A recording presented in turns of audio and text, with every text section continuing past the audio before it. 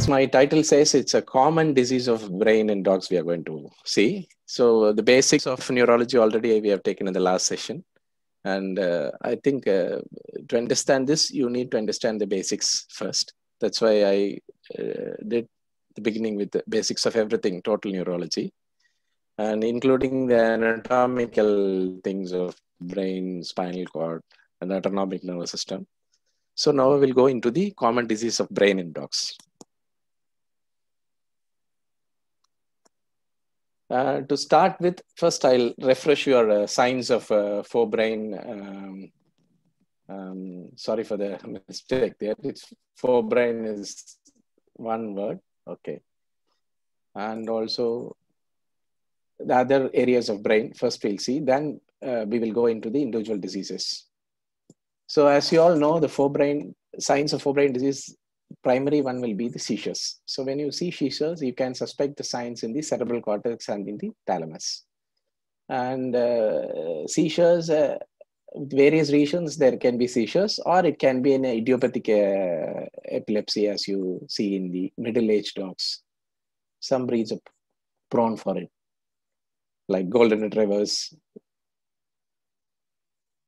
shepherds, German shepherds. So seizure is the main sign of a forebrain lesion. Then comes your behavioral change, and you will have loss of the trained behaviors will be lost, and it will fail to recognize the owners even. There will be some kind of aggression, as you see in the early part of rabies. Some hyperexcitability will be there. Then there can be an altered mental status, starting from apathy, depression, disorientation, lethargy, and even the comatose stage. It depends on which stage the disease is. Other than that, it will have abnormal movements or postures. Example is circling. Circling with related to the forebrain lesions, it will have a wide circling. It won't have a tight or narrow circling. Generally, it will be wide circling, but that's not a hard and fast rule. Sometimes in puppies with severe hydrocephalus, we see a tight cycling pivoting the hind limbs. There will be pacing, there will be wandering, and there may be head pressing. So you see a picture here, the animal showing head pressing, going to corners, and it's just pressing the head because of increased CS of pressure. And this video will show you the wandering. Sorry.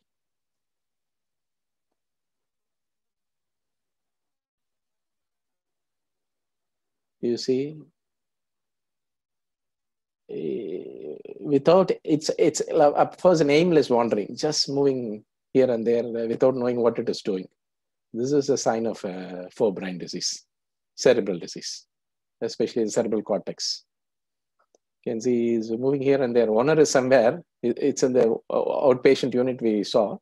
It is simply moving without. In home also, it is always doing it for 24 hours. It's moving around, just like this, without any aim.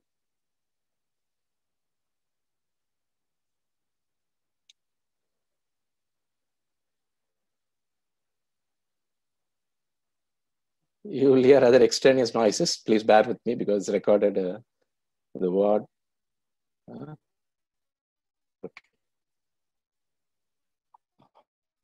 Okay. You will have postural deficits. In the, usually the deficits will be contralateral, opposite side of the lesion. You know that? And especially in the cerebral cortex and thalamus. Below that, you will have ipsilateral deficits on the same side. Regarding cerebral cortex and thalamus, it will be contralateral deficits. And you will have deficits in the postural reactions. That is when you're going to test it for conscious proprioception, hemi-standing, hemi-walking, wheelbarrowing, all those postural reactions, you will have contralateral deficits. You have contralateral deficits in the vision. You will have deficits in the menace response and also in the facial sensation. Next comes your signs of midbrain. And generally, as we saw earlier, the cerebral cortex, that is the cerebral cortex and thalamus, you don't have much changes in the movement. It is not paralyzed. Animal will be still moving around. That's the beauty of it.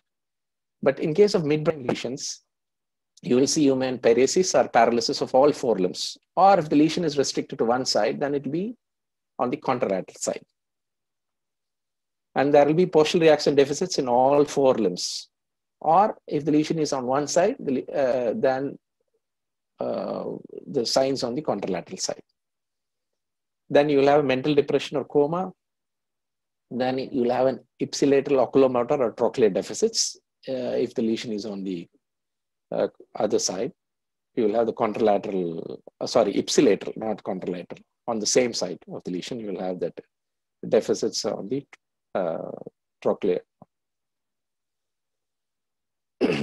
And you may find some degree of hyperventilation since the respiratory center is involved. You see here, this it was hit by a football.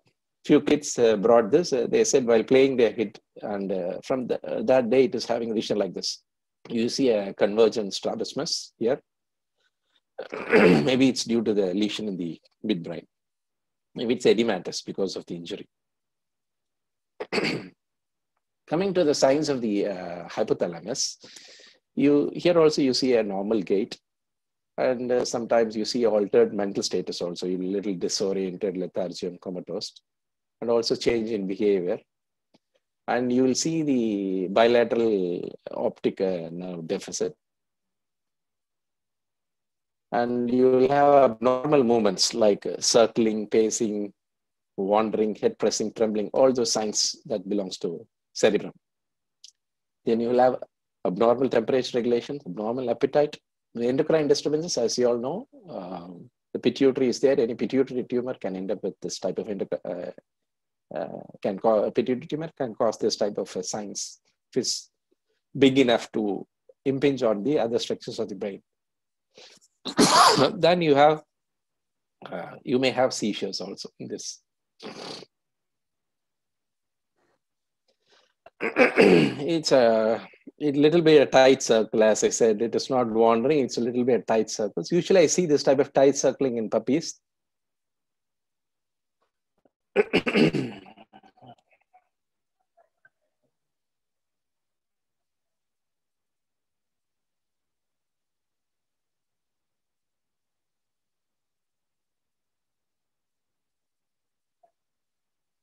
And you see this? This is another type of circling. It's a little wider, not very tight. It's a little wider.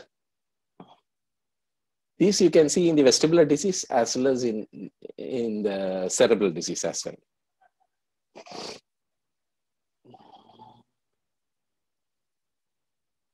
It's doing involuntarily without any.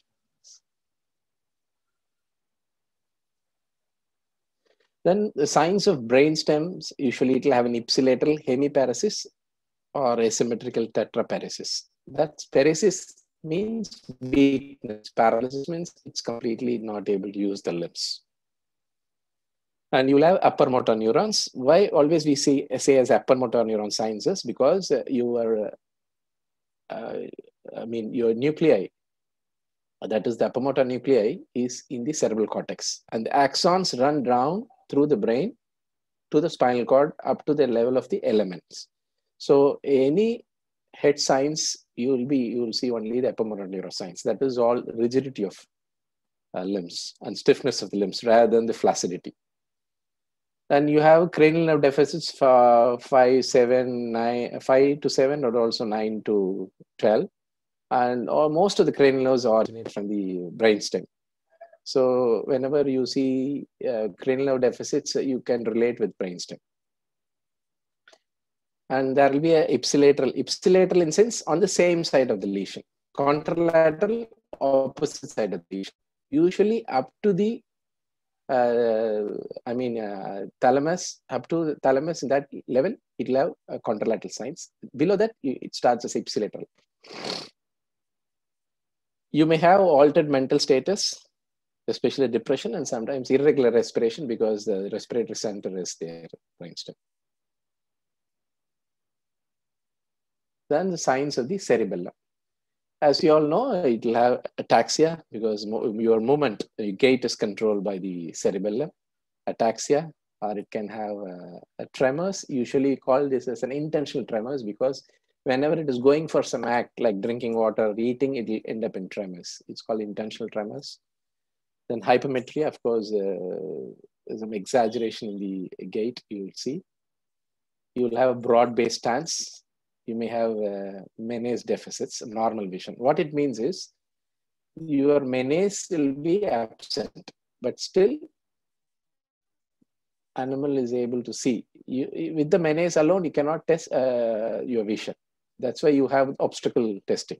With the menace, you can. It's a type of reflex, not directly related to vision. Of course, it can be accompanied with the vision loss also. Any cerebral lesion can cause deficits in the menace, and it can have a normal vision. It may not bump into objects. Usually you don't see much weakness. So see this video. It's first I'll show this one. You can see a broad-based stance. You can see, and also see the movement. That's a type of tremors you can see, and sometimes you see the back limb is lifting for the balance. It can go the other way also. It may go the other way also. See, it's lifting, so balance. It's losing the balance. Okay.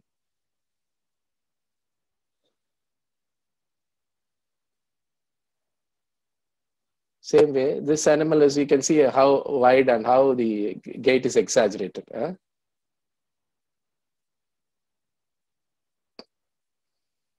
Then coming to the signs of vestibular disease, vestibular lesions. Usually you see it very commonly. It is predominantly the head tilt, you see, and also the nystagmus. Nystagmus can be a positional nystagmus. That means at normal position, it will have nystagmus. And if you don't have nystagmus in normal position, if you're going to change the position of the head or the body, it may develop nystagmus. That we call it as a positional nystagmus.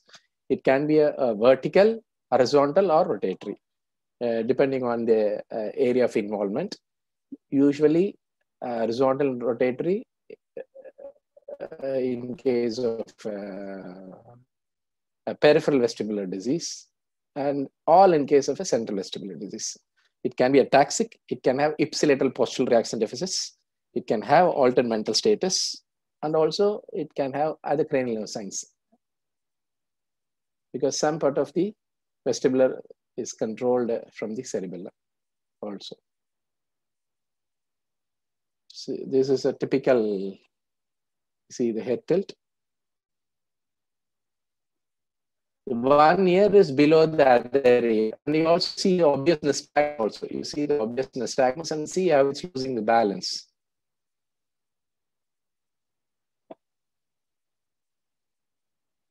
You see? That's a horizontal nystagmus you see there. And this is the one which shows severe vertical nystagmus. Probably it may be a central vestibular disease. That differentiation, when we are dealing with vestibular disease, we just go through this differentiation.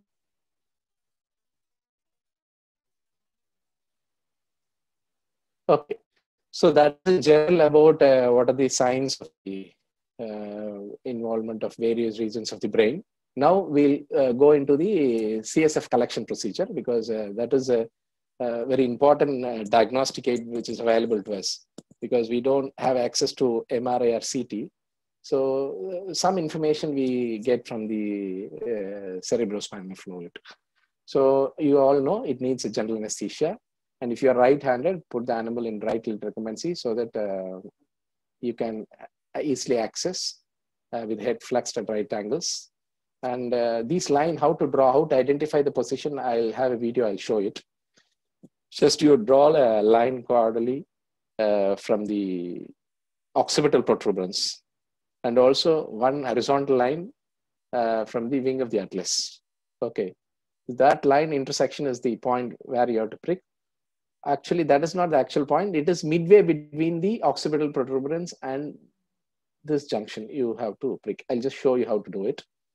And how you feel that you, how you know you feel some degree of change in texture when you're piercing it, a pop like, or some feel of change in texture you'll feel when you're doing piercing the needle. And usually we use a 2220 or 22 gauge spinal needle, or even you can use a ordinary hypodermic needle if you're very confident of doing it. Sometimes you need a bigger needle for giant breeds, 2.5 inch. And generally, it is not advisable to aspirate with syringe. It should dribble down, because when you're trying to aspirate, you may damage the nervous tissues, or it may herniate, all those things there. And make sure that it is having a normal CS like pressing or that maniacal behavior or wandering should be there. But very difficult to assess the CS of pressure. And sorry, just I'll run the video how to.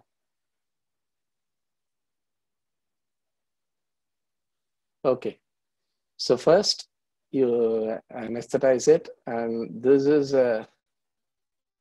so the central, palpate the wing of the atlas and draw a horizontal line there. Draw a horizontal line there. Then you just mark the occipital protuberance. If you want, you can mark it. That's occipital protuberance. And then midway between that, that's the site. You can palpate it. And once you're confident that you can do it, then you can just occipital protuberance, make sure that's the wing of atlas. These two fingers are the wing of the atlas, and my index finger is on the occipital protuberance. Just asking me to hold it properly. If you want, you can intubate it to be very sure. Yeah, that's the halfway mark. And just I'm using the regular hypodermic needle there.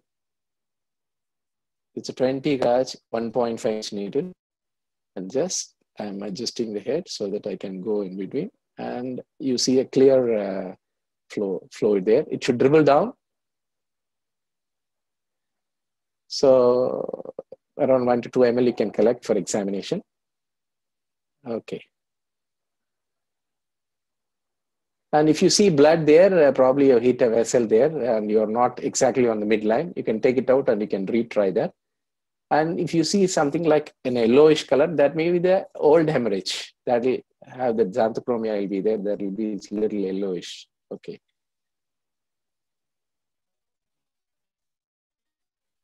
What are the things you see in the CSFS? You have to see the total count and differential count. You all know about it. Cytological examination, what type of cells you commonly see, and also the protein estimation. Additionally, if you're suspecting for distemper, you can do a PCR with it. You can do a bacterial culture if you're suspecting a bacterial meningitis, but that is very rare to happen in canines. And you can use for serology of canine distemper. Okay. And normally the CSF fluid will be clear and colorless, like water, you all know about it. And the white blood cell count is less than 5 WBC. If you're doing a cysternal puncture, there will be some variation between the lumbar puncture and the cysternal puncture. And in case of a lumbar puncture, you see predominantly mononuclear cells. And the total protein will be of less than 0.25 gram per liter from the cysternal puncture. And lumbar puncture will be almost twice this level. So there is some difference between the cysternal and the lumbar puncture that you have to take into account when you are interpreting the results. What are the typical findings in specific diseases? It may have a neutrophilic pleocytosis in case of a steroid-responsive meningitis arthritis. This disease we'll see in the coming slides. Neutrophilic pleocytosis. That is, you'll have WBCs and predominantly neutrophils, especially in the acute phase of SRMA. In the chronic phase of SRMA, it will be a mononuclear pleocytosis, more of lymphocytes and monocytes. rather than neutrophils. So that you see in case of GME. In case of GME, you see a mononuclear or mixed pleocytosis. And if the neutrophilic pleocyte is too marked, it can be a bacterial meningitis, but that is very rare, as I said. And you can do a culture also if you see a neutrophilic pleocytosis. And the fluid is yellow tinged, then it's old hemorrhage, which happen, not during a collection. During a collection, it will be a fresh blood or blood tinged fluid. If it's an old hemorrhage, then you will have an yellowish, you will see an yellowish fluid. Okay, then this is in general about the common signs of brain and then brain lesions, and then how to collect CSF and how to interpret it. Then coming to the broad classification of brain diseases, we can see in these headings as a congenital, infectious, inflammatory, immune-mediated, ischemic, degenerative disease. We don't have much, except for certain kind of storage disease, which is degenerative. We are not going to deal with it. Just I'll give an introduction about what are the neoplastic diseases available. I'm not going to deal in detail about it. Okay, coming to congenital hydrocephalus, you all know about it. It's excessive accumulation of cerebrospinal fluid in the ventricles, particularly in the lateral ventricles of the brain. Once there is a severe accumulation, naturally there is going to be signs of brain dysfunction. Why it accumulates? Just before going into how it happens, you should understand the normal anatomy and physiology. These are the ventricles, the picture which is showing. These are the ventricles, and these two are the lateral ventricles. And third and the fourth ventricles you can see here. These are two views of it. This is where the CSF fluid is circulated. Hatvet Pharma introduces Hatgot DS, Prednisolone sodium phosphate, 10 mg per 5 ml oral solution. The ultimate power of steroid with double strength. Prednisolone sodium phosphate oral solution, Hatgot DS syrup. Glucocorticoid systemic drug. Indications: anti-inflammatory and immunosuppressive. Dosage for dogs: 0.5 mg to 1 mg per kg per day. For cats: 1 to 2 mg per kg per day. Route: oral. Presentation: 60 ml. You can book your order online at www.hatvet.com. Looking forward to a long-lasting business association. Thank you. How it is produced? It is produced from the choroid plexus of the ventricle, and it's an energy-dependent mechanism involving the enzyme carbonic anhydrase. Plus, the brain cellular elements also produce some CSF, predominantly from the choroid plexus. And the production is unaffected by the increase in the intracranial pressure, change in the intracranial pressures. And how it moves around within the ventricles is from lateral to third ventricle, it is through interventricular foramina, and from the third to fourth is through the mesencephalic aqueduct. From fourth, it runs into the subarachnoid space. So even the mesencephalic aqueduct obstruction can also cause a distension of the ventricles. And the cerebrospinal fluid is absorbed by the arachnoid villi as well as by the capillaries throughout the brain. So there is, let's keep on getting interchanged and doesn't increase the pressure much. Okay. What happens actually in hydrocephalus is, the conventional theory is it is because the ventricular, because obstruction to the ventricular system. As I said, mesencephalic aqueduct stenosis can cause the distension of the ventricles. Or it can be an insufficient absorption of the cerebrospinal fluid in the venous system at the arachnoid villi. This is an old concept which is called bulk flow concept, which means the arachnoid villi is the one which absorbs the cerebrospinal fluid to maintain the levels. If it fails, it keeps on accumulating, causing the hydrocephalus. That's a old school thought. Presently, they have a theory called hydrodynamic theory, where the brain capillaries remain open throughout the entire cardiac cycle, that is during systole and diastole. So much of the cerebrospinal fluid is absorbed during this phase at the capillary level, rather than at the arachnoid villi. And since the hydrocephalic patients are believed to have a poor intracranial compliance of the vasculatures, it ends up in the poor absorption of the cerebrospinal fluid. Okay, what do you see in the physical examination in patients with hydrocephalus? You see a large dome-shaped head, almost like a dome, as you see here, and also an open fontanelle, which you can palpate here. And if you don't, you can manually palpate it, and you see this in X-ray. There is no bone here. Okay, so thin and it's open. Only tissue is covering it. Open fontanelle or a large calvareal defects can be there, a bigger opening, and it can have a bilateral. I'm just moving this. You will see a bilateral ventrolateral strabismus, ventral as well as lateral. It goes ventral as well as lateral, ventrolateral strabismus. And it can have an obtuned mentation. It's more lethargic, like, okay. It has some degree of lethargy. It will have behavior abnormalities, circling, pacing, restlessness, and seizure activities can be there. I'll just show a video.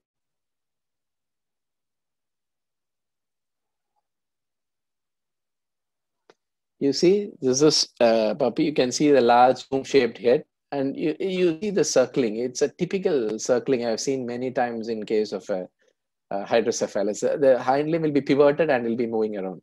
I've seen few such cases.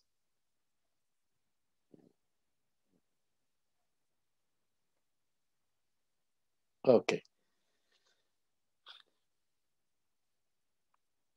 And how to diagnose it? It's very difficult to do with the regular, you need a CT or MRI for that. But if this fontanelle is open, you can use your ultrasound even. You can use your linear probe ultrasound, or you can access, if you have a smaller curvilinear probe, microconvex, you can use from behind, or you can use through the open fontanelles to assess, to see the ventricles, how the ventricles are. Or you have to go for an advanced imaging procedure. And how to manage this is, you can do a medical management by using prednisolone, diuretics like furosemide, acetazolamide, and sometimes omeprazole also. That has a role in reducing the CSF production. So these are all the agents which will reduce the production of CSF. And symptomatically, if you want to treat, you have to use anticonvulsants. And you all know it's very difficult to manage medically. You need a permanent solution. You have to go for a surgery. Of course, I'm not a surgeon to discuss on this, but since many surgeons are practicing, you can try this. You can do a ventriculoperitoneal shunting. The ventriculoperitoneal shunts, which is available for human one, you can use it for dogs. Not too costly also. Ones are very affordable. You can do it, but it's a permanent thing. You have to fix it in the ventricles. There you have and then you are putting the drain into the peritoneum. Okay. If you have an appropriate equipmentation to drill it and put it inside, you can try this one. Not a very complicated procedure. Some degree of expertise is needed here. Okay. That's about the hydrocephalus. I'm not going to cover the entire thing because I'm not exposed to so many syndromes. Very rarely you come across few syndromes. And very difficult to confirm because of limitations of going in for an MRI or CT. The one thing we see usually is the shaking puppy syndrome. That is a newborn pups. You see this type of signs. You see, this is called shaking puppy syndrome. And it may not be able to walk properly. It will always be shaking like this. Maybe it will start around a month, 4 weeks. And then in case of a mild degree, it will recover in 4 or 5 months. But if it's a little severe, it will take even 1 year to recover. But there is no accurate treatment for it. Okay. So this is because of the hypomyelination in the axons of the CNS. That's the reason. And It's an inherited disorder, usually seen in Golden Retriever, Weimaraner, and Dalmatian. There is no treatment available for this. And as I said, less severe cases will recover in 3 to 4 months, but very severe cases will recover. It may take a year and a half to recover. Then the other common thing you come across is the cerebellar hypoplasia. This is what you can see, some type of jerky movement. It won't have a proper, as I said, this is because of some degree of infection or toxins at the embryonic thing, which causes the hypoplasia. The embryonic stage, it can happen. It's having a wide base stance, and it's a typical cerebellar hypoplasia. Usually not at birth, so probably around 6 weeks of age only it develops, because there is that process happening during that period. It can be a genetic, or it can be an infection or a poisoning or a malnutrition. Anything can cause this. You have an incoordination, jerky movement, dysmetria, intentional tremors, all those things you can appreciate as you see in other cerebellar disease. And as I said, there is no treatment for it. The animal have to live with it, or if the signs are very severe, it cannot live with it, then you have to euthanize it. The other one, which we call it, is a white shaker syndrome. It is mostly the white-coated dogs will have. West Highland white terriers, Maltese poodles, all this develop this disease. And immune-mediated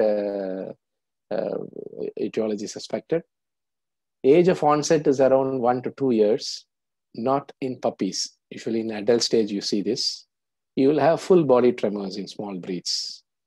And this disease will respond very well to corticosteroids. So once you see an adult dog around 1 to 2 years developing this type of tremors, after ruling out the other causes, other possible causes, which you can do it.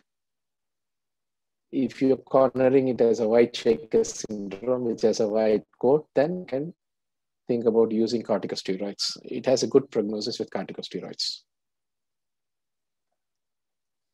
Then coming to the infectious disease. And as you all know, canine distemper is the most common infectious disease. I'm not going to deal anything about canine distemper because you are well versed and you all know about it, and you would have come across regularly.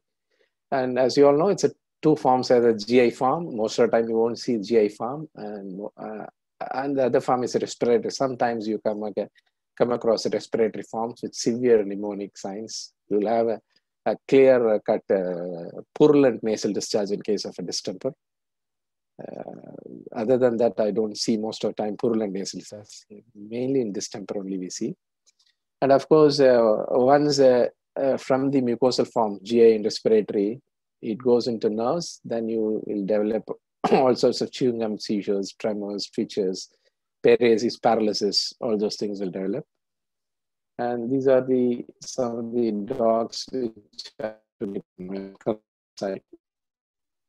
some degree of dancing. Sometimes it'll be a very graceful dancing. Sometimes you call it a Saint Vitus dance. It's very graceful dancing you see when the dog is moving around. This is suffering actually.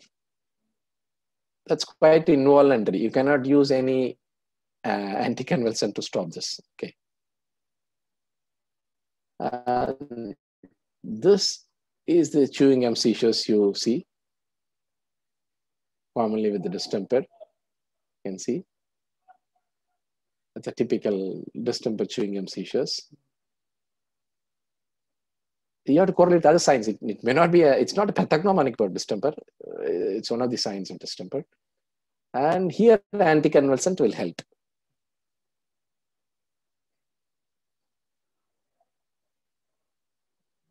You can see the forehead twitching also very clearly.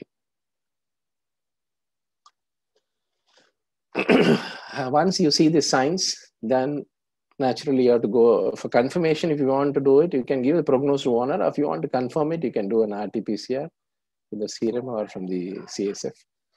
Or you have to do look for the inclusion borders. and in the tissues. Once that is usually the postmortem. Coming to the treatment of distemper, as you all know, there is no treatment available. Whatever, so many papers are there on using homeopathy, using certain vaccines against it, but it's not quite effective. Antivirals are not effective. So mostly it's supportive treatment. And the vaccine is, you all know, we use a modified live vaccine, and it requires an annual revaccination, apart from the primary and boosters. And there is a possibility of developing vaccinational distemper also. Since we are using a modified live vaccine, if we give a shot of this, it may develop in 2 to 3 weeks, it may develop signs of distemper. That is possible. And we have something called old dog encephalitis. That is something latent distemper. And it may not be visible until the old age that the damage it's causing will show some signs of nervous signs, especially in the brain. We call it as old dog encephalitis. It happens in case of distemper.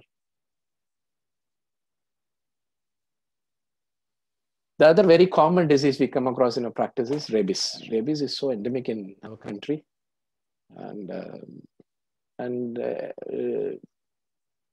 we call it as a furious form and dumb form traditionally, but very rarely you see furious form.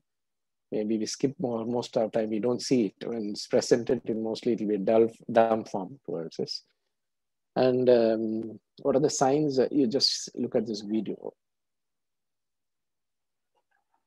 That's, you see an incoordination in the gait.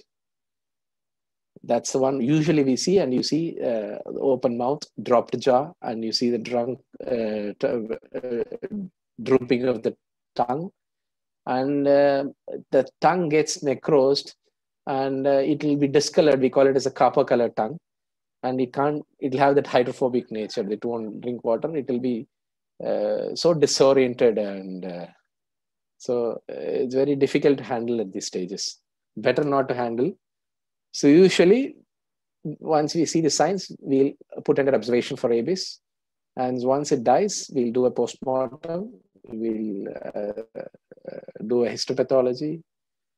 And then we'll do a FAT to confirm it. That's a typical rabies dog.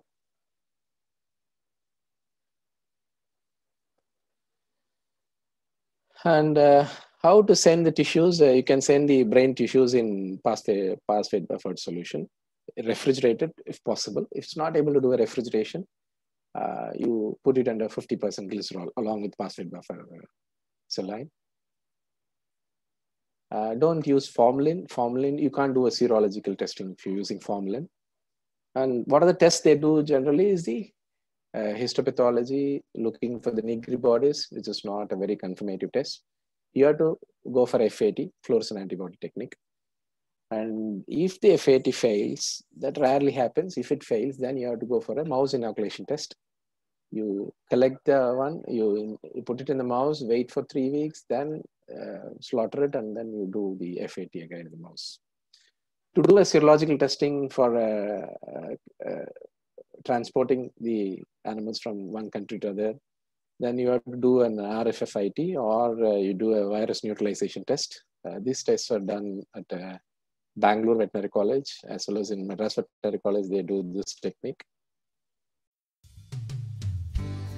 Hatvet Pharma introduces Hatclaf 375 tablets, amoxicillin 250 mg plus potassium clovonate 125 mg, potentiated aminopenicillin systemic drug, bactericidal aminopenicillin with beta-lactamase inhibitor with extended spectrum of antibacterial activity, amoxicillin and potassium clovonate tablets. Indications: for treatment of urinary tracts, skin, and soft tissue infections caused by susceptible organisms, particularly gram-positive bacteria and anaerobes. Indicated for canine periodontal disease due to susceptible strains of bacteria, and for treatment of bacterial respiratory tract infections. Dosage: for dogs 13.75 mg per kg. For cats, 62.5 mg per cat every 12 hours for 5 to 7 days or 48 hours. Route oral. Presentation 1 into 10 tablets. You can book your order online at www.hatvet.com. Looking forward to a long-lasting business association. Thank you. Earlier, this was done at Ooty also in that Pasture Institute, but right now they're not doing it. So what commonly you see signs of rabies will be the drooping of jaw, abnormal barking, dry droopy tongue, what you've seen in that animal, abnormal licking of water, regurgitation, altered behavior, biting and eating on inanimate objects, like pica we call it as, no? Then aggression, biting without any provocation, running without any apparent reasons. It was wandering, no, because of the cerebral involvement, stiffness upon running and walking, and little, when in the dumb form, it will be appearing little sleepy also, and there will be an imbalance in the gait. These are the signs commonly you see. It's not an exhaustive list, it's a partial list of what signs you will see in babies. So that is about the infectious disease. I'm touching only the common things, what we come across and what is treatable commonly. This is the very common one we saw. We call it as a granulomatous meningoencephalitis. It's called GME in short.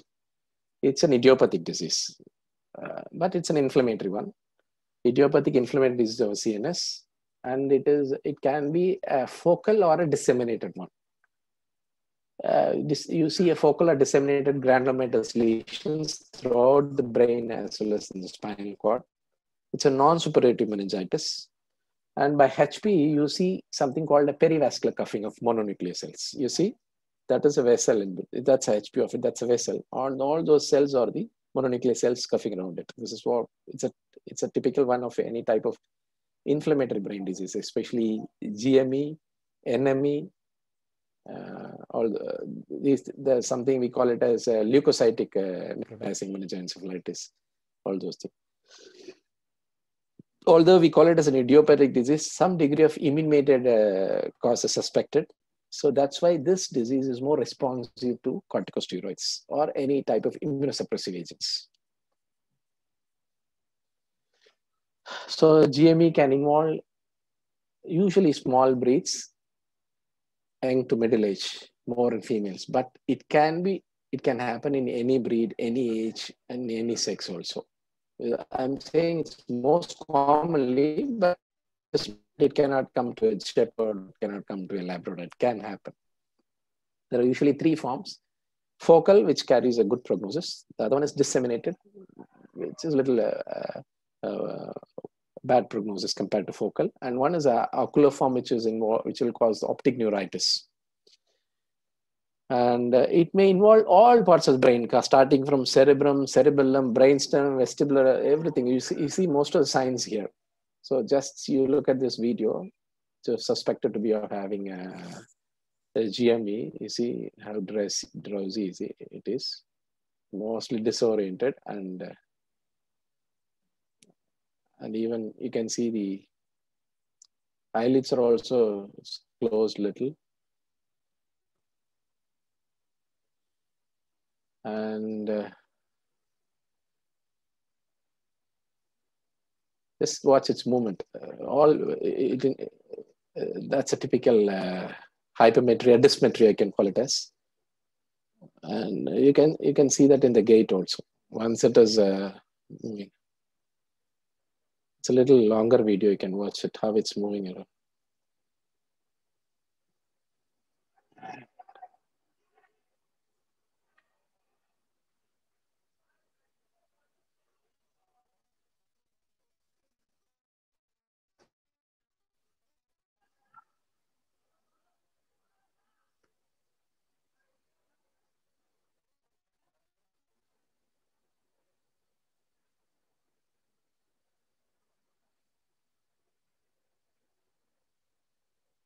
Okay. It can have this type of vestibular signs also in case of GME. In pugs, it is not only NME you see commonly, you see this type of vestibular signs in GME.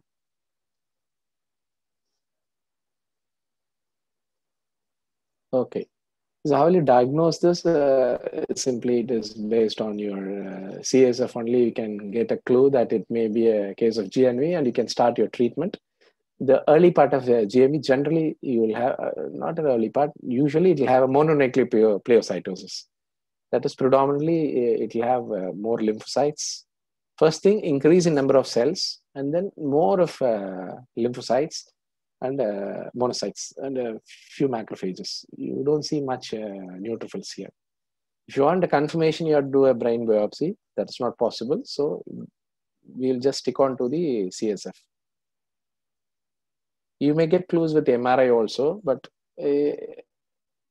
it's beyond our accessibility. So how to treat this? As I say, prednisolone is the mainstay in the treatment. You can use prednisolone, the dose rate of 1 to 2 milligram per kg, or you can do a procarbazine. It's an antiplastid. It's an alkylating agent, basically. It's a cytotoxic agent. Okay. And the dose is around 25 to 50 milligram per meter square per day. You can combine this both. The one paper is there, a combination of prednisolone and procarbazine is very effective in case of a GME. And if you're done with prednisolone and a lot of side effects related to prednisolone, then you can switch over to leflunomide, which is again an immunosuppressive agent, not a steroid. So that you can try that one. Apart from that, you have to use some anti-epileptics if you seek epilepsy very commonly. But epilepsy is not a common sign of GME. So when you see a pug with GME, it is treatable. You cannot declare it as an enemy directly. Best thing to do as a CSF. In case of a CSF, you see a mononuclear pleocytosis.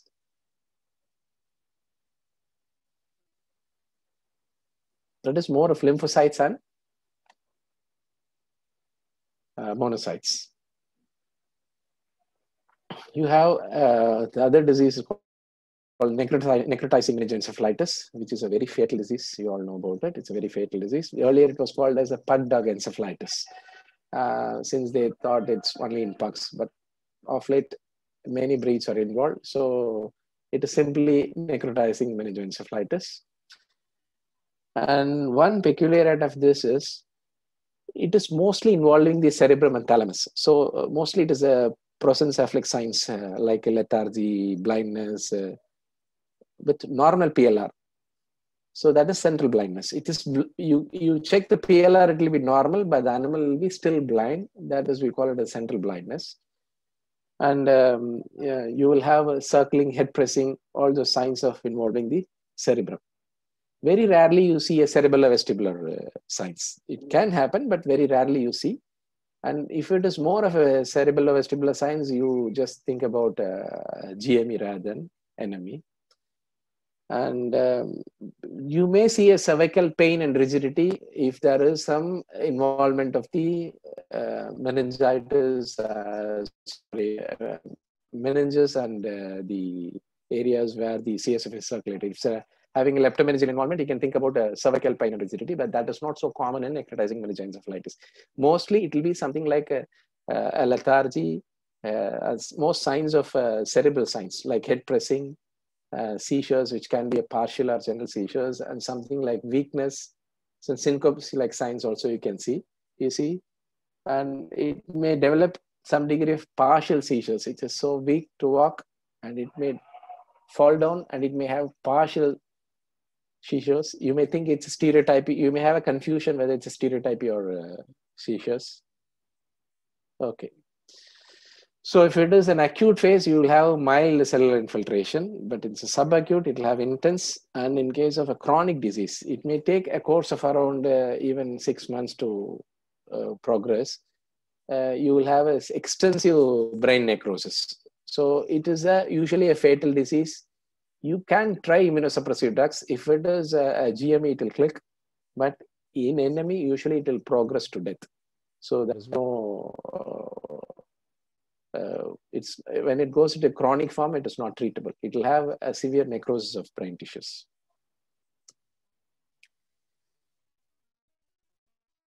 Most treatable one is the steroid responsive meningitis arthritis. It is called SRMA. So we have seen GME, which is which was involving all parts of the brain, whereas NME, as it is more predominantly towards the cerebrum, and this one, it is more a leptomeningeal disease. So that's why you see the cervical rigidity, pain, and pyrexia. Even it's a multifocal disease. And another peculiarity of this, it will have more of a neutrophilic pleocytosis. Usually in acute form. Maybe in a chronic form, it may develop a mononuclear CSF pleocytosis. That is more of lymphocytes and monocytes. But usually it is neutrophilic pleocytosis. So this patient, and this disease, usually earlier it was reported more commonly in beagles. That's why we call it as a beagle pain syndrome. But this video which I'm showing, this is a P.A.G. You all know about it, the P.A.G. And this dog, earlier I've seen at the young age, this was around 5-6 years of age. In 2 years of age, we did a urine test. It had a severe glucosuria. It was around 1000 milligram. So then we thought it may having a Fanconi syndrome, which is very common in P.A.Gs. It's an inherited disease in P.A.Gs. And it's a type of defect in the kidneys. It will have glucosuria. And then it had a pyometra, and they have done a surgery. Then after 5 years, it developed this type of acute pain. You see that cervical rigidity, and it was having extreme pain. You can see how carefully it walks. It will be howling with pain. And even to sit and lie down. Initially, they thought it may be having a spinal cord involvement, all those things. They have done X-rays, CT, MRI. He's a human doctor. They did MRI also. MRI, they were not able to find much lesions, but because we are not able to read it properly. But CT, nothing was there. Finally, a CSF was done, and it was diagnosed as a case of responsive meningitis arthritis because it had neutrophilic pleocytosis, more of neutrophils in the CSF. And the prognosis for SRMA is fat to good. Of course, if you start the treatment early, it is fat. You have initially, when the signs are very acute and painful, you can start the prednisolone at 4 milligram per kg per day. 2-3 days you do it, and then you bring it down to 2 milligram daily for around 2 weeks. Then after 2 weeks, you just reduce it to 1 milligram. Then you, with the 1 milligram dose for nearly 4 to 6 weeks, you reevaluate the patient. If it's not showing much signs and CSF is not showing any neutrophilic pleocytosis, then you can reduce the dose and bring it down to 0.5 every day, and then you can still reduce it to alternate days or every 48 hours. That means that the alternate days or once in 3 days. And the treatment should be stopped around 6 months of age. That is after making sure there is no signs related to SRMA. This dog actually responded very well, and it went in for nearly 8 months. This treatment was stopped around 6 months, and after around 3 or 4 months later, it had some signs. Again, we started with steroids, but unfortunately, since it had a renal issues, after a year of starting treatment, it passed away. Okay, that is about SRMA. That is steroid responsive meningitis arthritis. I'm just dealing with the diseases which are treatable and which can be at least partly diagnosed or suspected. This can be there because we don't have access to MRIs or CTs easily. Coming to idiopathic epilepsy, that you all know, this is very commonly in certain breeds like shepherds, gold retrievers, because of the hereditary predisposition. Idiopathic means it is of uncertain etiology. That means it shouldn't have any other disease of brain or any injury to brain. That is what you call it as idiopathic epilepsy. For some unknown reason or uncertain etiology, it develops epilepsy. A seizure is something abnormal activity happening in the brain. It can be a sudden episode. There will be neurological signs such as involuntary muscle movements and sensory disturbances as well as altered consciousness. Seizure can be a generalized seizure if it is involving both the cerebral hemispheres, or it can be a partial seizures if it is involving only specific areas of brain. And this is a classical one with vocalization. You see this type of seizures, but generally it won't vocalize much. Okay, that's very pathetic to hear. I should have put a better video of it. Okay, so seizures, there are different stages in seizures. The actual seizure, we call it as ictus, which is a synonym for seizure. And aura is which comes before that. That is a subjective sensation that precedes the seizures. And you will come to know that it's going to develop seizures. Any owner, pet parent who is having a pet with seizures or epilepsy, they'll understand that it is going to develop epilepsy, and before actually it happens, because they'll be watching him with some change in behavior they can understand. And then it comes the after ictus, that is the actual seizures. You'll have the post-ictal phase, where it is the recovery phase. It will have some degree of altered consciousness. Still, the animal will be a little disoriented rather than normal. After some time, it will be normal. It is episodal. It is not happening continuously. Any period between two seizures, we call it as an interictal period. And how you define epilepsy is actually epilepsy defined as having two unprovoked seizures more than 24 hours. Okay, two seizures 24 hours apart, we call it as epilepsy. So it is not the same term. Okay, coming to etiology for seizures, it can be an intracranial or extracranial. In case of intracranial, idiopathic, that is what we are going to deal with it. Or it can be acute, maybe because of brain injury or any type of progressive brain disease like GME, NME, all those will end up in seizures. Or it can be due to toxins, which can be an external toxin like a poisoning with OPC, carbamates, chocolates, lead, many things which can damage the brain tissues. Or it can be an internal, like uremic encephalopathy, hepatic encephalopathy, anything can end up with seizures. And or it can be a hypoglycemia, hypocalcemia, or it can be a thiamine deficiency, which can cause a defect in energy metabolism leading to seizures. So if you want to say it's idiopathic, you have to rule out all those causes. Hatvet Pharma introduces Hatcot MP, methylprednisolone 8 mg tablets, the ultimate power of glucocorticoids in more potent form. Methylprednisolone tablets, Hatcot MP tablets, glucocorticoid systemic drug. Indications: anti-inflammatory and immunosuppressive. Dosage for dogs: 0.5 mg to 1 mg per kg per day. For cats, 1 to 2 mg per kg per day. Route: oral. Presentation: 1 into 10 tablets. You can book your order online at www.hatvet.com. Looking forward to a long-lasting business association. Thank you. Either through history or through your testing, then you declare it as an idiopathic disease. So you should follow a general protocol. So just a few points about how to take a history in epileptic dog, or how to take a history in a seizure episodes.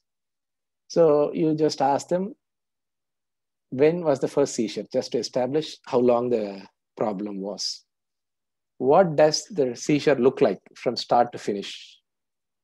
Just to understand whether it's a partial seizures or it's a classical generalized seizures. And if possible, every time you ask the owner to get a video of it so that you have look at it. So that's more invaluable than getting it from history.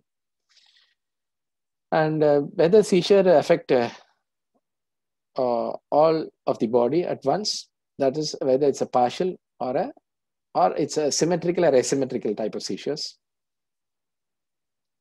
And every time the seizure is the same as it happens, how it happens every time, is it the same or different? Then you can understand whether it's a stereotypy or related to seizures. Are there any autonomic signs like vomiting, salivation, urination, defecation? These are all signs which will say it's a seizure. Sometimes you will get confused whether it's a seizure or a type of stereotypy, or is it a syncope? All those things you differentiate. If it is urinating, salivating, defecating, most probably it is a seizure. And how long the seizure, the ictus lasts, whether it is seizure, ictus means very specifically how long that convulsions you see, not involving the aura or the postictal period, how long exactly it happens. Usually it will be 2 to 3 minutes, sometimes even longer. In case of status epilepticus, it will be continuous, you all know about it. And how long does the animal take to recover, and what signs does it have? A seizure is a continuous event, that is repetitive event. Usually 5 to 30 minutes, that's too long. And once it is over, it will be quite hungry and thirsty. That means it has spent a lot of energy and dehydrated. Those are all the things, it will give a clue whether immediately after that episode, which is going in for asking food or drinks a lot of water, all those things will give a clue. And what time of the day does seizure occur? Maybe you can identify, or you can think about an inciting cause, or what I can say, not the cause exactly, the fact, a predisposing factor, or so most of the time, without any excitement, even the animals lying peacefully, either in the evening or morning only, it will get seizures. That's very common in case of idiopathic epilepsy. So usually when there is a collapse during exercise, most commonly it can't be a seizure, it can be a syncope. And does anything triggers like anxiety, exercise, or excitement, all those things, you have to look into it.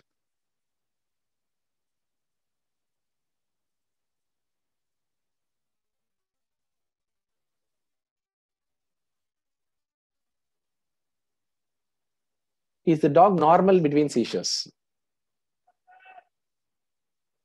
So if it is abnormal between seizures, then we can think about actually some intracranial pathology is happening. It may not be an idiopathic epilepsy because it's consistently showing some signs or other of the CNS, and intermittently it's developing seizures. So if the dog is absolutely normal between 2 episodes, mostly it will be an idiopathic epilepsy.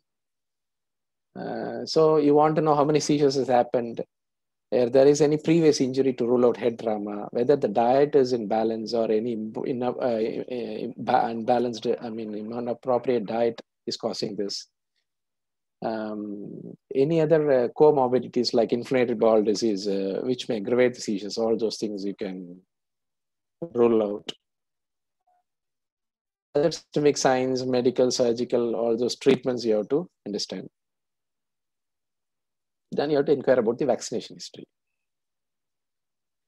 Once you obtain a history, then you have do a clinical examination, then a regular proper neurological examination to see any signs related to existing signs of the brain is there. And also you have to rule out other causes like hepatic failure or kidney failure, which can cause epilepsies. So those things you have to rule out. A regular hematology, and if possible, you can go for an advanced imaging like MRI or CT Just make sure that it's an idiopathic epilepsy. That's not possible, just leave it. You do a urine analysis, you do a CSF analysis, everything, just to rule out other causes of epilepsy. Once you ruled out, then you fix it up. It's a case of idiopathic epilepsy. Okay, so now after doing all those diagnostic workup and you've concluded that is clearly an epilepsy of uncertain etiology, you're not able to corner any lesions, then you'll have a problem when to start the treatment actually. Suppose if you think there is any structural lesion in the brain, naturally you have to start immediately because it cannot be an idiopathic. You can wait for it, other episodes. And also if it's a repetitive seizures or a status epilepticus, more than 5 minutes or 3 minutes, more generalized seizures, even happening quite often within 24 hours, many times it's happening. We call it as cluster seizures. All those things warrants immediate starting of the treatment. Usually it's oral, no, generally, but if it's a status epilepticus, we try to start injectables and then you stabilize it and then start the oral. In case of an idiopathic epilepsy, which is having rare episodes, if the episodes are 2 or more within 6 months period, you have to start the treatment. And even if it's a single episode, if it's lasting longer, then it warrants treatment. So maybe it's less than a minute and happening once in 6 months, no need to start, you can wait. Suppose if it happening for a longer time, once in 6 months, naturally you have to treat it. If it happens twice or thrice in a 6 months period, then you have to start the treatment.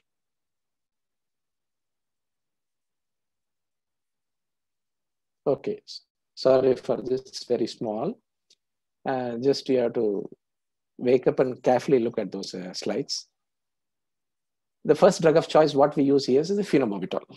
The brand name one we call it as a Gardinol. That's what we commonly use it here. The phenobarbital is the first line of treatment. Usually I prefer. And the initial starting dose will be around 2.5 milligram every 12 hours. And by around 2 weeks, I'll check the serum level of phenobarbital. And around 6 weeks, I check. And once I stabilize the doses, then I'll check every 6 months. Or if you're trying to increase or decrease the dose, then after 2 weeks, you necessarily have to check it. And we try to maintain a range of between 45 to 35. Actually, it is 15 to 35. Actually, between 15 to 40, 45 range you can go, but lower the dose, it's better. You can give a prolonged therapy. So once you are using this, if you're combining with the levetiracetam or zonisamide, you have to reduce the dose because it will increase the clearances of levetiracetam or zonisamide. And the main complication with phenobarbital is it can cause hepatotoxicity, some idiosyncratic blood dyscrasis, or it can cause a necrolytic dermatitis. And as an add-on, it can be used on all type of seizures, any etiology. You can use it as an add-on also. Add-on in sense, you can combine with thyroid drugs. You can combine levetiracetam or you can combine with zonisamide. Suppose if there is elevated hepatic enzymes, you won't prefer zonisamide. You prefer levetiracetam because liver metabolism is very minimal with levetiracetam, mostly renal. So better go with levetiracetam. Then your potassium bromide. I'm not very fond of it. Generally, I very rarely use it. Many vets I've seen, they are using potassium bromide. It can be used as a monotherapy as well as an add-on therapy with other drugs. It can be usually for an idiopathic epilepsy, that's another next preferred choice. And we don't prefer as an add-on when there is a liver disease. Add-on to phenobarbital, I mean to say. And that is the range of 1,000 to 300 microgram. You can test and you can maintain it. The initial dose will be around 40 milligram per kg per day. Then comes amipitoine. Amipitoine is not available in India. That is a newer drug which is very commonly practiced abroad, and it is as good as phenobarbital. I cannot talk much on it because we are not using it. It's a veterinary drug. Then comes your levetiracetam. Levetiracetam very commonly we use If it is an hepatic involvement is there along with this one, we start with levetiracetam directly. If it is not there, if lower values are fine, then we start with phenobarbital. If it is not coming around with phenobarbital as a monotherapy, after attaining the regular serum levels, we add levetiracetam. Suppose if you are giving phenobarbital and without any obvious reason, suddenly animal develops epilepsy. That means maybe even the owner's part, they may not be giving it properly. It may develop the cluster seizures or status epilepticus. Then you can think about using levetiracetam as injectable and then adding as an oral agent. Then you have use as a monotherapy or as an add-on therapy, and you have don't have a veterinary ranges for that. It is given as 10 to 40 microgram per liter. It's an extrapolation from the human thing. You can use that one. And the starting doses 5 milligram as a monotherapy. Suppose if you're combining with phenobarbital, then you have to increase the dose to 7 to 10 milligram because, as I said, phenobarbital will increase the clearance of levetiracetam as well as zonisamide. So whenever you are combining with this one, you have to increase the dose, not decreasing dose. Okay. So that is about the medical management of it. There is a newer thing, which is again, it's a vagal nerve stimulation. We are not practicing it. Maybe just to give an information about it, I've included this. It is, we call it as vagal nerve stimulation. It is something like a pacemaker. We put it in the left cervical vagus nerve nearer to it, so that it repeatedly stimulates it.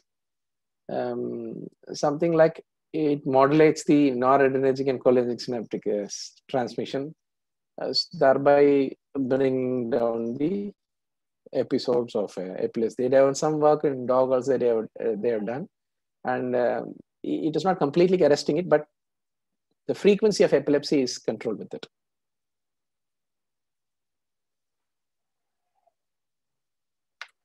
Okay, so now I'm going in for the status epilepticus. So it can happen with any toxins or any type of sepsis or any type of even a high temperature, prolonged temperature can end up in status epilepticus.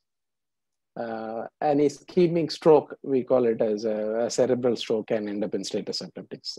So all those things will end up in status epilepticus. Apart from idiopathic epilepsy also can end up in status epilepticus if it is not properly treated. So in that case, it is an emergency, you have to manage it.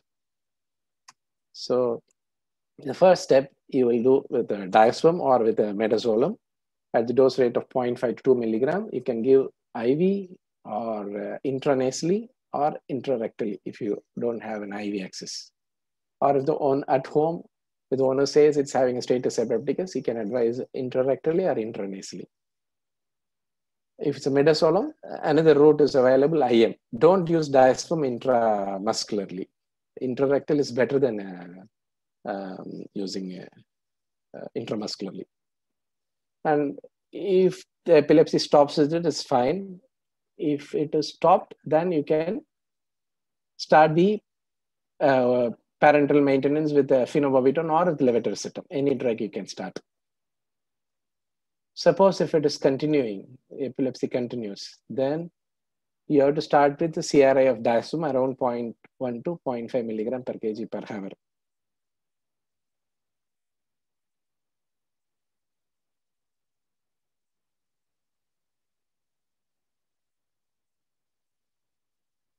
So just a minute.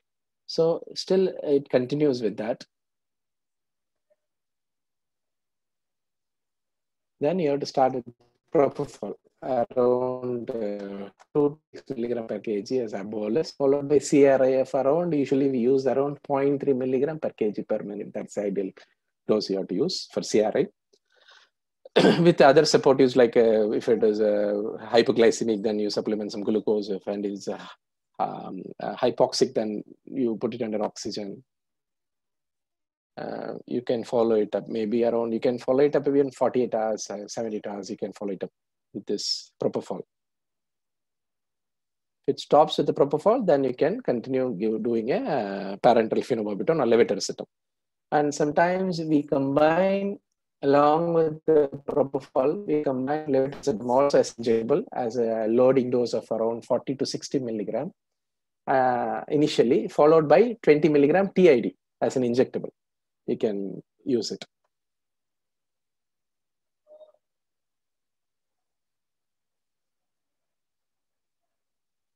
Still it continues, then you put it under isoflurane.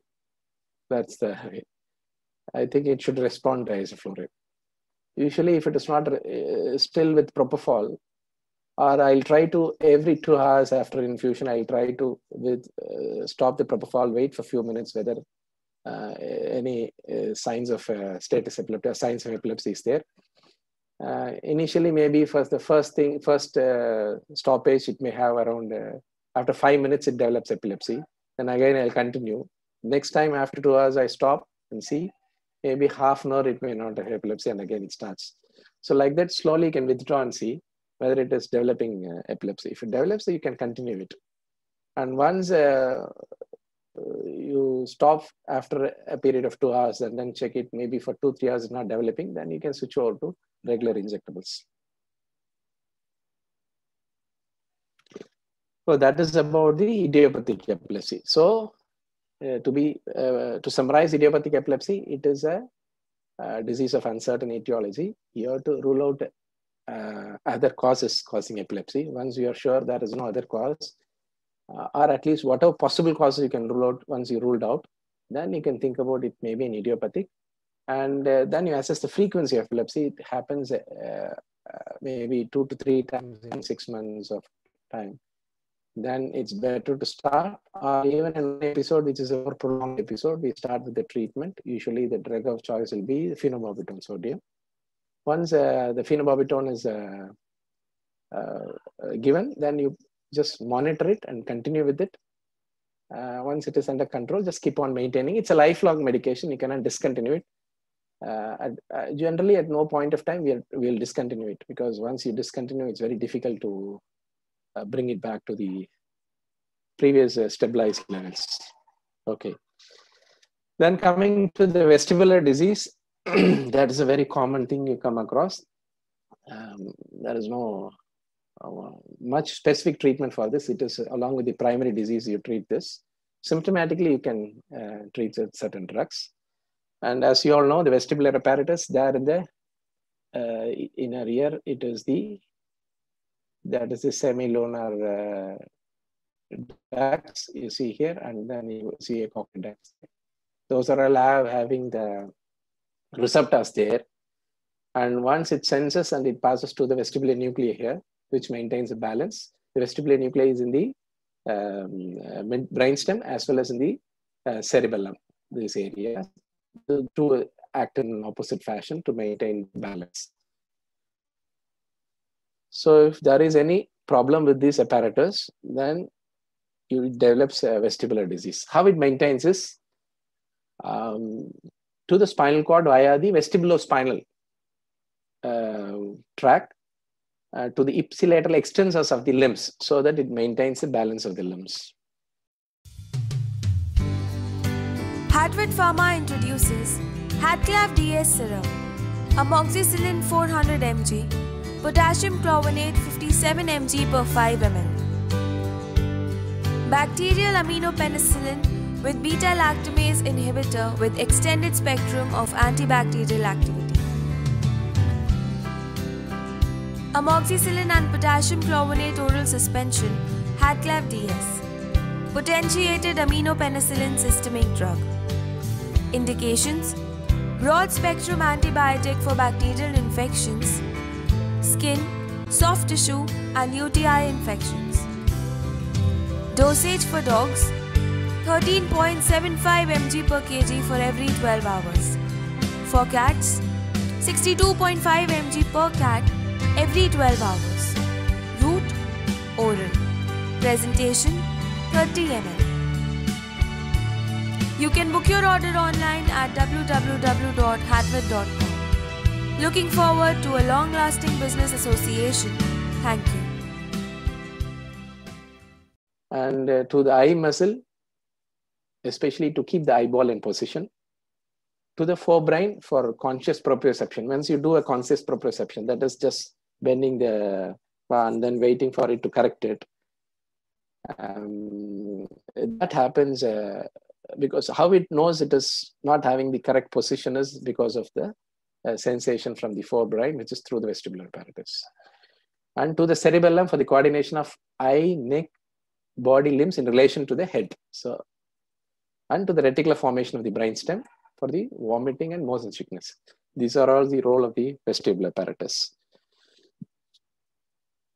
Once, what are the reasons for vestibular disease? So as I said, it can be a peripheral or a central vestibular disease. Peripheral means involving only those apparatus in the ear. And the central means involving the vestibular nuclei. And if it is a degenerative, generally you don't have much of peripheral disease. It's a storage disease. We call it as a lysosomal storage disease. It's an inherited disease. It's something like a metabolic defect in the body, which is involving the brain also. It can happen in liver as well as in the whole body or in the brain. That can cause degenerative changes in the brain. It can be a congenital. That's very rare, causing peripheral, but it can cause a central vestibular disease because of hydrocephalus, or this is another type of malformation. It can be a metabolic because of the hypothyroidism.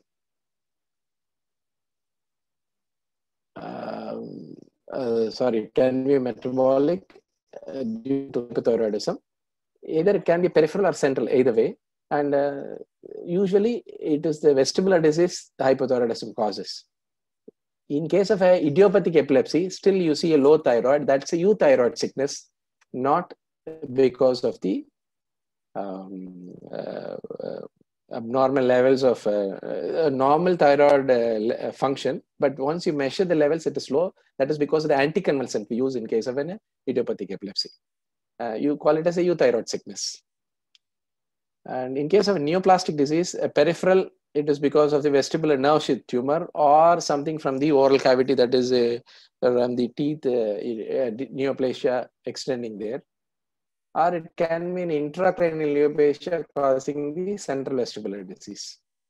Nutritional doesn't usually cause peripheral, but it causes central, especially in case of a thiamine deficiency. And an idiopathic one, which happens in the case of old dogs, which is mostly peripheral, not central. And there is no much treatment for this, only symptomatic treatment. I'll tell you what, Meclizine usually we used to follow. And coming to infectious or inflammatory, usually it is otitis media or interna causing the peripheral vestibular disease. And the central vestibular disease mainly because of distemper, or in case of ehrlichiosis, anaplasmosis, toxoplasmosis, fungal like cryptosporidosis, blastomycosis, all those things and causes the central vestibular disease. Coming to toxic, any ototoxic drugs like, as you all know, aminoglycosides, which can cause a peripheral vestibular disease, damaging the apparatus in the ear. But whereas a metronidazole toxicity can cause central peripheral disease, central vestibular disease. And trauma to the temporal bone cause peripheral disease. Trauma to brain stem or the cerebellum can cause central vestibular disease. And usually vascular, that is ischemic attack, that is like stroke. It won't cause a peripheral vestibular disease. Instead, it causes a central vestibular disease. It can be an ischemic stroke or it can be hemorrhagic thing. Hemorrhagic accident can also cause a central vestibular disease. So these are some of the etiologies behind vestibular disease. So very commonly, the peripheral vestibular disease is because of otitis media or interna, and sometimes with the ototoxic drugs or with the hypothyroidism. And in every age dog, maybe after 10 or 12 years of age, if it develops peripheral vestibular disease, then it should be idiopathic. Coming to central vestibular disease, It can be a congenital one, or it can be a viral etiology, or it can be a thiamine deficiency, or it can be because of metronidazole toxicity, or it can be a trauma to brainstem, or it can be an ischemic stroke.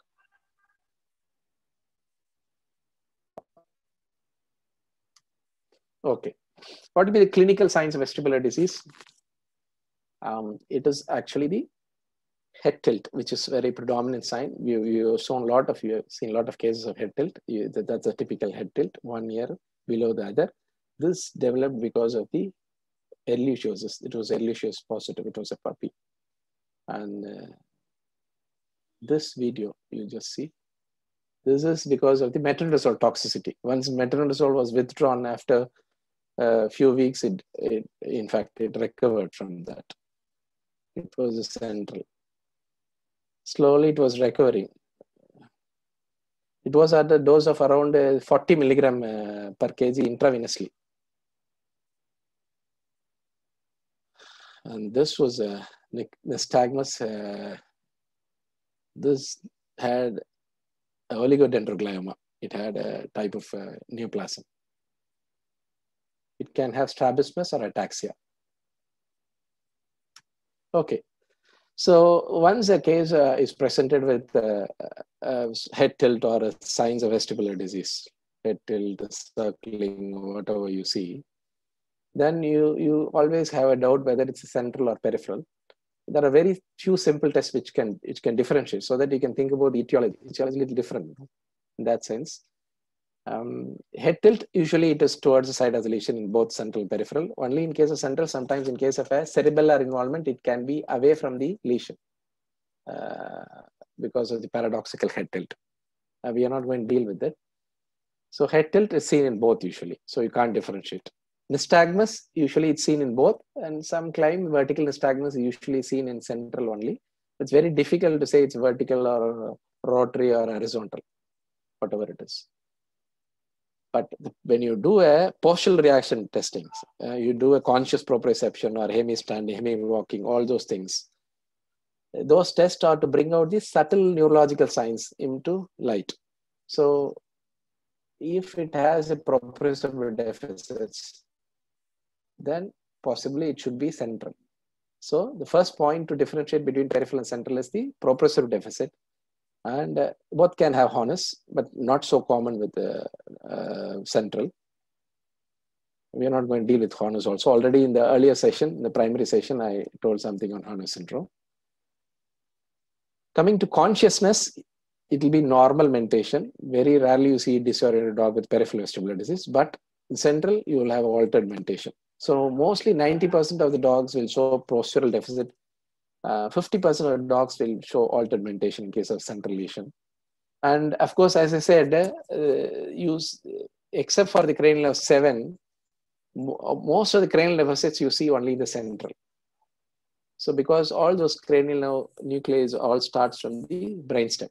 So 3 differentiating points between the central and the peripheral. 1, the central will have proprioceptive deficit, whereas the peripheral, it won't have proprioceptive deficits. The central will have altered mentation, whereas usually it's a normal mentation with peripheral. The central will have multiple cranial nerve deficits, usually which is not seen in the peripheral, only maybe a cranial nerve 7 signs may be seen, but usually it is not seen.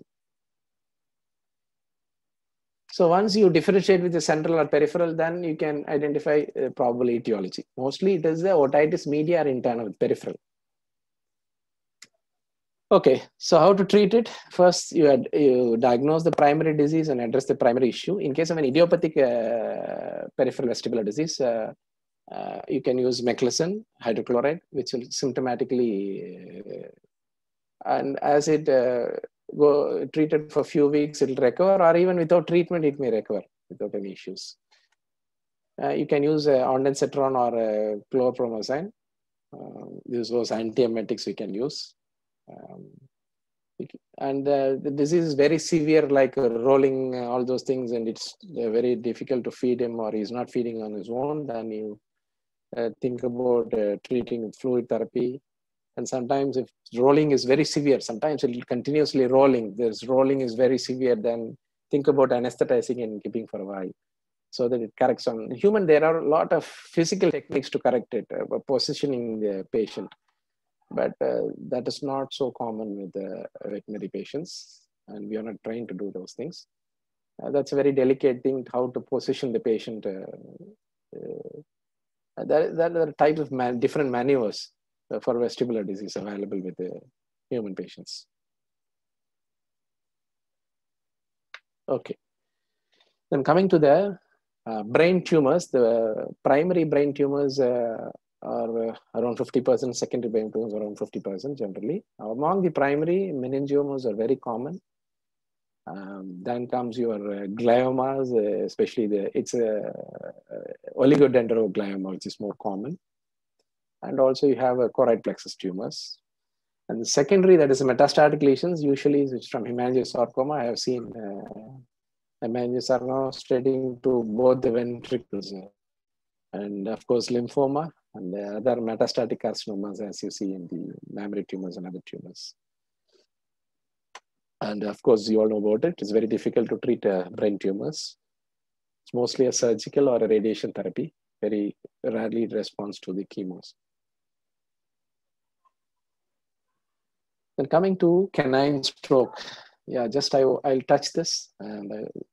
And see, brain almost takes the 20% of the cardiac output and 15% of the oxygen when the body is at rest, even though it weighs only 2% of the body weight.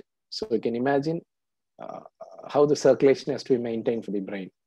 So any obstruction, any transient obstruction or a permanent obstruction leading to ischemia or any rupture of the blood vessels inside leading to hemorrhage will end up in what you call it as a stroke. So it can be an atherosclerosis, but very rarely you see in dogs. Mostly it is a sepsis related thrombi. It can happen in hypothyroidism. It can be in hypolipoproteinemia, or it can be because of sepsis leading to the coagulopathies, and then the thrombus or emboli causing it. It can be neoplasia in the brain, or it can be heart pumps causing embolism. All those can obstruct the vasculatures to the brain and cause a ischemic attack. A chronic hypertension, it can be a primary or a secondary. Usually primary is very less than 15%, or we can call it as less than 10% in canines. Usually it is a secondary, mostly because of a CKD or due to Cushing's. Or it can be an intracranial hemorrhage related to hypertension. That is the, hypertension causing an intracranial hemorrhage leading to stroke. It can be intracranial tumors, vasculitis, or any coagulopathies leading to stroke. Once you see a stroke, when the signs are very acute, like epilepsy, hypoxia, then naturally you have to address it as an emergency before the damage is permanent. Usually the signs will be peracute, acute, and onset. Mostly with forebrain lesion, it will be a simple disorientation to death. It can be anything. And a unilateral lesion, that is on one side, induce ipsilateral circling. That's circling on same side of the lesion. That is ipsilateral circling. Hemi-inattention syndrome, this, if the lesion is on the left side, the right side wall doesn't exist. If you keep a feed on this wall, you can see only one half is eaten up, the other half is left untouched. This is because of the hemi-inattention syndrome. It can have a contralateral central blindness. What do you mean by central blindness? You will have a normal pupillary gate reflex, but still the animal will be blind. This is what you call it as a central blindness. As well as you can have a contralateral, the opposite side of the lesion, ataxia, contralateral proprioceptive deficits, all those things is a sign of a stroke. So contralateral proprioceptive deficit, or it can be bilateral also if the lesion is multifocal, but generally it will be a unilateral lesion involving specific areas of the brain. So it will be an ipsilateral circling on the same side of the lesion, and hemi-inattention syndrome, that is on the contralateral side. It can be a contralateral central blindness as well as contralateral ataxia or a proprioceptive deficit, and of course seizures. So initially, when the case is presented, the acute seizures and animal is hypoxic, then first thing you oxygen and put it under anti-epileptic drugs, injectables. wait for the signs to improve. So once you do a stroke is there, you do a thyroid function just to check whether it's hypothyroid. Then you can do a coagulation profile to check any hypercoagulability is there. Then systolic blood pressure, just to rule out the reasons for, just to identify hypertension, and then to other blood parameters to rule out the possible secondary causes. You have to go in for ECG to just check whether any type of arrhythmias which is causing transient ischemic attacks of the brain. Then you have to do a CT or an MRI. So there is no specific treatment for infarcts or intracranial hemorrhages. So you have to maintain a good cerebral perfusion. That is by improving the systemic blood pressure. You can hydrate the animal properly. You can use pressure agents to improve the blood pressure. You can improve the tissue oxygenation by putting under oxygen. You can manage the seizures and then treat the underlying causes. Thereby you can manage stroke. Managing stroke in the acute phase is more important, and then gradually it improves on its own. So with this, I complete the diseases of the brain. Thank you. Hatvet Pharma Private Limited is a pharmaceutical company with its head office at Meerut. It was founded on 29 January 2019 with a vision to provide affordable and quality veterinary medicine to our pet parents. Hatvet Pharma is doing marketing of veterinary pharmaceuticals throughout India. In a small span of 1 year, we have launched 51 products in the veterinary pharma industry to serve our clients. In future 1 year, we are planning to have a product basket of more than 100 products. Hatvet is different from other veterinary pharma companies as we don't have distribution channel. We understand the latest needs of market, and for this reason we have adapted to online module of selling our drugs to field practitioners. We are serving our clients by providing the required medicines at their doorstep without any middleman. We directly collect orders online, mobile app, WhatsApp, telephonic from our end customers, and we deliver the required products to their doorstep through our nationwide logistic partners Blue Dart, DTDC, TCI Express. We are happy to announce that in our client list, most of the leading pet practitioners of India are included. To assure the unbreakable faith of our clients in our company products, we look after the quality of products, starting from selecting the raw material for our final products, aseptic precautions during manufacturing, and proper storage of finished products till supply to the end customers to ensure quality of products. We are happy to share that Hatvet Pharma has been recognized at various business platforms. Recently, an article on Hatvet Pharma has been published in the leading business magazine Business Connect. One more milestone in the success story for Hatvet Pharma is that the managing director of the company, Dr. Rajneesh Tyagi, has been awarded Young Asian Entrepreneurs Award at Bangkok, Thailand on 7th February 2020. Our vision states Hatvet Pharma to be a commercially viable leading veterinary pharmaceutical company in providing quality products affordable to various sections of the pet owner society. Our endeavor is to be a front runner in innovation and quality in the veterinary pharma industry. We see a very bright future for our company as we are working in pet industry, which itself is growing at a higher rate, approximate growth of 20% annually. We are regularly working on the knowing of needs of our customers to serve them in a better way. We value your support to Hatvet Pharma and are very thankful to all of you. We look forward for a very strong and long business association between veterinarians and Hatvet Pharma. Thank you.